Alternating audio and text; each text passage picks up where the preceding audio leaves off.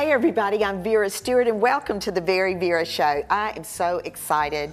For the third time, I have my good friend and special guest, Virginia Willis, joining me. I'm so happy you're here. I love being on your show. And didn't we have fun last night? We always have fun. Oh, we just just had the best time, and I'm just so excited. It's just always great to get back with you. You know, we stay connected throughout the year, and in a few minutes I'm going to tell you more about what in the world is going on with Virginia, because she's got quite a bit going on. But this is her third time visiting, and the first time you were with us, it was winter. Right. Do you remember that? Yes. And then the last time you were here was last spring, and we got to kind of put a different twist on things because it was a different time of the year, and we always just have a lot of fun on the show. So today we are doing soups and stews. Soups and stews. So we're going to get started. Our first soup that I want to show you how to make is a grit soup. Oh, love have you ever that. had grit soup? I have not. It's like thin grits. Well, and we were talking about this great little book that you did, the Grits book, and so this is in that cookbook. In this book, so right? what happened was they asked me to write a book about grits, of course, and so what I sort of wanted to do was to combine traditional Southern recipes, and then I looked outside the South to different cultures where they had polenta, or masa, or different corns, and sort of shape those for grits. But this is actually based on a traditional Italian polenta soup. Oh. And so what you have there is you have some onions. Gosh, aren't they smelling yes. amazing? Natalie Dupree always told me that when she would do a demonstration, it didn't matter what you were doing, if you cooked onions, people would come. I know, right. But look what I'm going to do here. So I'm going to sprinkle a little bit of salt, coarse kosher salt, on this chopped garlic. Okay. And what that's going to allow me to do is that's going to break down the garlic even more. And so it acts like as an abrasive. Gosh, what a great tip. Are y'all listening to this out there? And this is wonderful, especially when you have raw garlic. Because you know, if you have this big piece of garlic, it's hot, it's sharp, it sort of blows out your taste buds. So do that, and then watch this. This is one of my favorite things. Sort of treat your knife like a palette knife and press the garlic against the board. Isn't that cool? Yes. And so what we'll do is, now that those onions are clear and translucent. God, I love the sound of that. I know. Kitchen sounds. God, it's like a paste. It's beautiful. So now I'm going to add this. I'll ask you to take that off. Yes. So we cook that like 45 to 60 seconds. Okay. Just enough so the flavors of the garlic come out. And then here I have some whole grain stone ground grits. All right. And you always want to look for whole grain. And I do have some flour, which is going to help thicken it.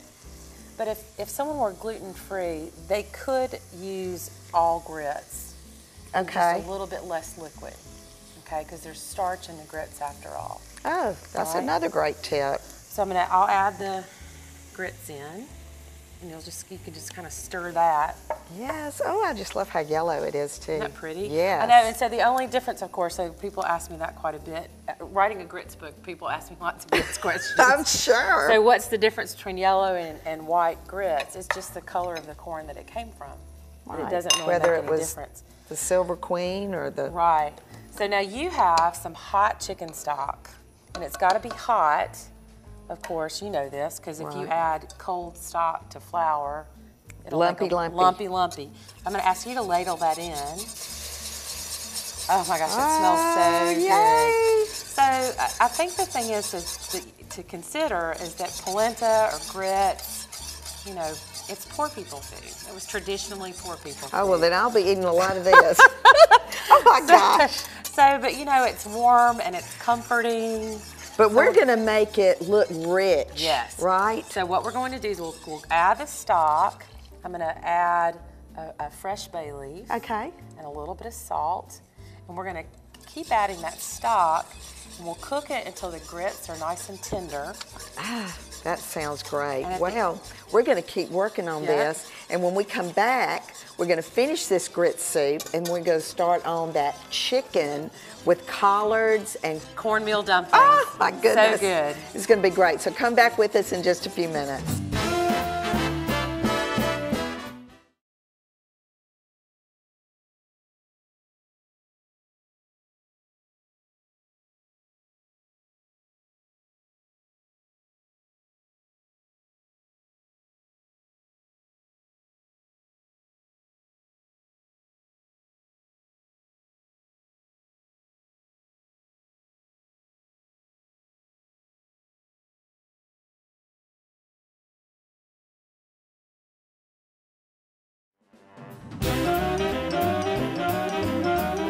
Welcome back, everybody, and if you're just joining us, I'm with my special friend, Virginia Willis. Virginia's been with me on the show now. This Smells is so good. third time's the charm, right? Yep, third time's the charm. And we are charming up some delicious grit soup. And while we were away, look at Doesn't that. that smell good? I mean, and it's just the best texture. So now we're going to make it even better, more even rich better. and delicious. So this is based on a traditional Italian polenta soup. So first of all, it's not just thin southern grits. So this is thickened. It's got the onion and the garlic, and I'm going to ask you to put some spinach. Okay. And so this is how you incorporate a vegetable into this. Exactly. And oh my gosh, I love it. So that's going to wilt, and it's just the baby spinach. And then you could serve it like this, but I've got a really interesting sort of special technique. Once this sort of wilts, I'll let you keep stirring that for a second. I'm going to add just a little bit of salt, not too much. You can always add salt, but you can't take it out. Correct. And a little bit of pepper. All right, so you'll stir that together for me, please. And here I have 2 large eggs. All right. And so this is, I'm going to whisk them together. And this is a way to add some richness to the soup because remember, like I said, this was poor people's soup. Right. So people had corn and people had eggs from their chickens. So this, they wouldn't necessarily have cream or things like that. So I'm going to whisk them together just a little bit. Okay. All right, and then now I'm going to take a little bit of this hot soup because of course, if I poured these eggs into that hot soup, we'd have scrambled eggs and grits, which is good for breakfast, but not for soup.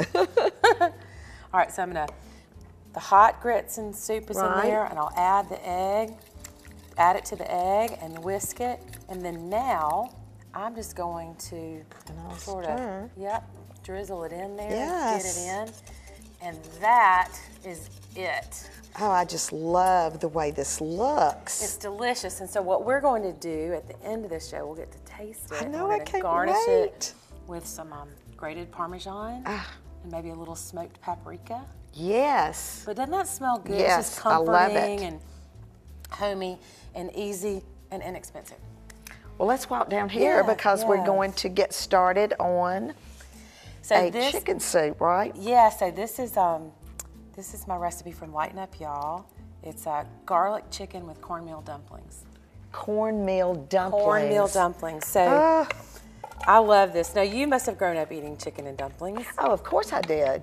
But they weren't cornmeal. No, they weren't cornmeal. So we have, the first thing I'm going to do is I'm going to start with some onions and carrot and celery in my pot. All right.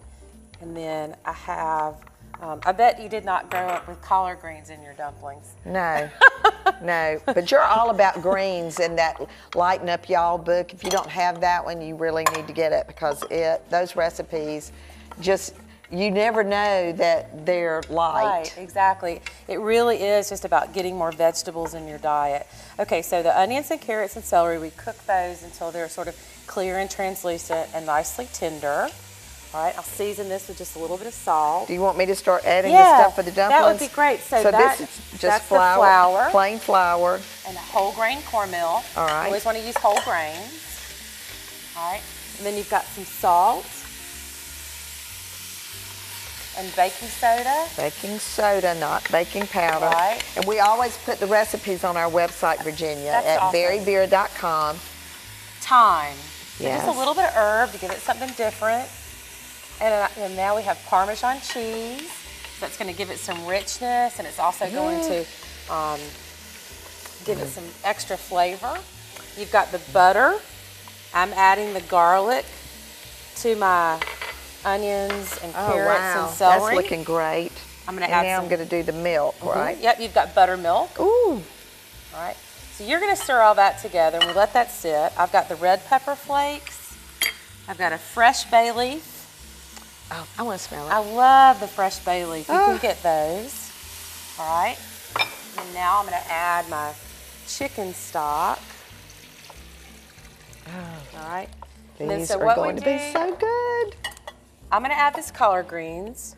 And when they get bright green, what we're going to do is scoop your cornmeal batter into it. We don't want to do it quite yet. Right. Because they won't cook it in the right time. Well, we are going to, I think that's just about That looks right. great. And when we come back from the break, we're going to finish the dumplings. I'm going to do a little spoon technique. And then we're going to start on a quick and easy turkey chili. Oh my goodness. Come back with us in just a few minutes.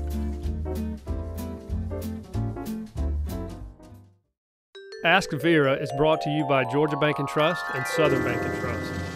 Patty Abshire in Aiken writes, I want to make my own centerpieces for an upcoming dinner party. Do you have a trendy new suggestion? Well, Patty, let's look at this. Something trendy would be fresh fruits and vegetables instead of flowers, especially this time of year. You want to start with a really soaked piece of oasis that you can pick up at your local florist, and then choose fruits and vegetables that have a lot of variety and color. Use a wooden floral pick or skewer to insert those into the oasis, and just alternate your sides and color choices so you have a good variety. Then lastly, you want to go back out into the yard and pick up some greenery, darks and lights, that you can fill in the oasis that has not been covered with fruits or vegetables. Just pick it in and make sure that you get it all the way into the oasis so the water will be soaked up by the vegetables and fruit. Then finally, just make sure you've taken it and turned it many times to make sure all your process has been covered up, and then something like this will last on your table for days. Patty, I hope that helped you with your question. And guess what? The amazing Peking acrobats will be in our area. That's right. March the 4th at Augusta University, 7:30 p.m. For more information, go to the Augusta University website.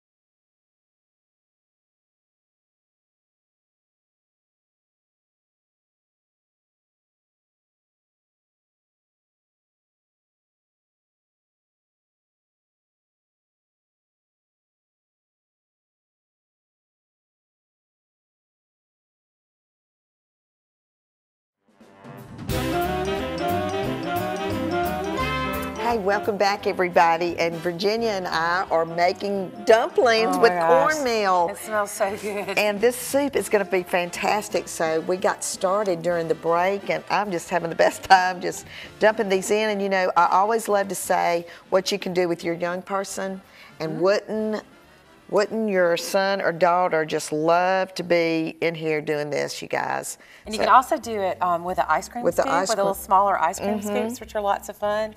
So these are going to take about 15 minutes to cook. Okay. It's really, so we've got a few already in there. Yep. And we want to put some chicken in too. I'm going to put a little salt and pepper on the chicken. And you know, this chicken, every Tuesday, the Fresh Market has their chicken breast on sale for $2.99 a pound. That is a great buy. And let me tell you, go early because you have to get a number. I bet you have to get a number. It is such a great buy. All right, that's wonderful. So that's the boneless, skinless chicken breast. Right. And, you know, if you wanted to, you could use thigh. But, of course, this being lighten up, y'all, I wanted to use the breast. But this cooks. And so the dumplings are going to take about 15 minutes. And the chicken breasts are going to take about 15 minutes. And look, some of them are already popping up. I know, some of them are already popping up. Golly. With the collard greens. Doesn't that smell good? Oh, man. Doesn't that smell good? All right, well, we're going to walk down here and get started on the easy, beezy turkey chili.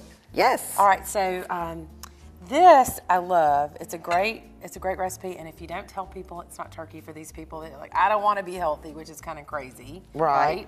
They can't tell the difference because we've got all these delicious spices in it. Okay. So you just keep that a secret. And speaking of secrets, Virginia has a surprise, some really exciting news that we're going to tell this big secret. Oh, it's so awesome. When I did Lighten Up, y'all, I was on here for the first time, so this is my first time announcing that I'm going to have a show on National Public Television, and it's going to be called Secrets of the Southern Table. It's a food lovers tour of the global South. Oh, my God. Secrets. And are you going to tell us some secrets in the book? I am. So it's got to be good now. It's going to be good. It's definitely going to be good. And I'm thrilled about it because I feel like you and I live in the South, and we know that the South is this rich place with this rich culture and rich cuisine. And sometimes I think that people that aren't in the South, they're not aware of what a rich cuisine we have. I mean, there's this sort of piece of Southern food, I think, that has kind of become untethered in a way. And people think it's like, all we eat are fried chicken and biscuits. That's right. I love. Oh, I do too. I love fried chicken and biscuits. I am not disparaging fried chicken and biscuits at all, but there's more to it than that. And we have this 12-month growing season, and you know, there's 12 months out of the year we've got fresh fruits and vegetables coming out. That's right. We're more than fried food, right? And so I want to share that, and I want to share the Vietnamese fishermen on the Gulf Coast and the Greeks in Alabama and, you know, all the different cultures that are part of the South. You know? Oh, Virginia, it is so exciting. I'm and really, on top of that, you're doing the book that's going to mirror the TV show. Right. So we'll have recipes from the show, and then in addition, we'll have 25 additional recipes. And it's everything. It's like, you know, one of the largest populations of Can I be putting this yes, in? please. Of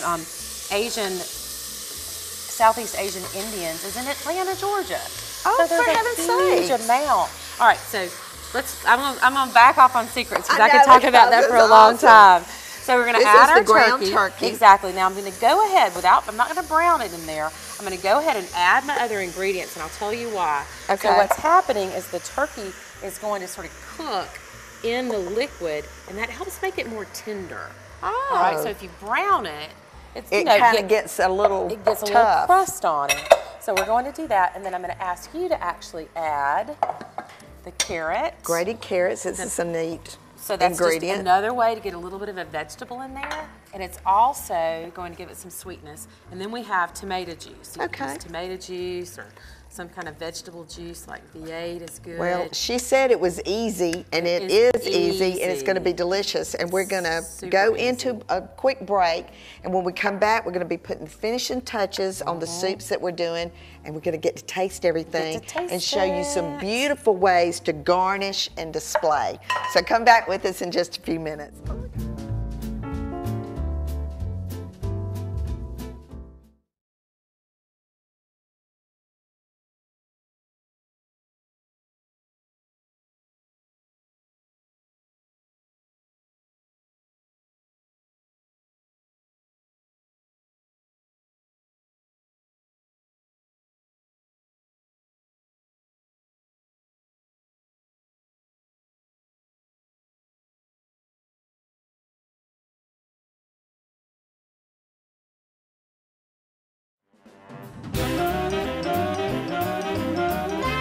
Well, Virginia, we have had the best time today. I hope you have. And soups and stews are great any time of year. They are, they are. It's a great way to do vegetables. They can make up ahead, make things in a crock pot. Everyone can make a soup or a stew. Well, and you know, we did crock pot last week, so that's a great tip. So let's get started on the presentation. We're going to do the chili first. I love this. So I love this like dark, sort of rustic and hearty. So this is kind of a masculine place setting, and this is going to give me the opportunity to introduce a brand new partner with the show, The Cottage Shop in Savannah, and all of our place settings today, as well as how fabulous the kitchen looks, is part of things from their shop. So the feathered placemat with the dark pewter gray, and you know, bring in one of their awesome candles and just the really cool napkin ring. I just love it. It's perfect for the chili. Just great. So we're going to move down here with our grit soup. Grit soup. Oh, I love it. So we've got a little garnish to go on that as well. And this is another one of our friends of the show, the Salt Table. And they have all of these spices that they make. I saw what they sent. They're beautiful. And it's just, they make them themselves. So it's just really great. And I think that would be a wonderful garnish for the grit soup. This is pretty. And her little grits book, I was so excited because the book matches the place setting that we got. You have to make your from the books match your Cottage place Shop. settings. And all of the books are available on Virginia's website at virginiawillis.com. And just having it in the tureen ready to go, already in the bowl, it looks just fantastic. And then finally, the chicken and collard with the dumplings that were just That makes me homesick just I looking know, at look it. how puffy they are. So we've got some fresh Parmesan that we're gonna just grate on the top of that. But that aroma when I lifted that lid is just great. Good and good for you. You know, so we've got soup that's handsome and sturdy with the turkey that looks great in that. This is really kind of feminine looking. very elegant, I with think. the green and the purple, and then this could take on a casual as well as just a Sunday afternoon, a supper meal with those dumplings. I just can't wait to dive in. But you know, Virginia, 5 books, an upcoming show, The Secrets of the Southern Table, yep. Table, your cookbook that's going to accompany that, and all the things that have just continued to grow in your life, from helping rewrite The Joy of Cooking to your time with Martha Stewart. You make me tired. I'm telling you, and it is, and that's why I've just enjoyed so much. And you know, we hear so much about empowering women and women being able to do things to grow. And you know, neither one of us, of course, our hair is prematurely gray, correct? Yes, yes. But we're still living our dream. And I love what I do. I love this opportunity. I love to cook. I love to write. Love to share stories with people. Well, thank you for sharing Love this being on time your show. with us and coming back with us. You know, I always say, no matter what you do it in good taste. We're going to be tasting all of these delicious recipes in just a few minutes. The recipes are available on my website at VeryVera.com. So come back and join us again next weekend, and you come back real soon. Thanks, everybody. Have a great day.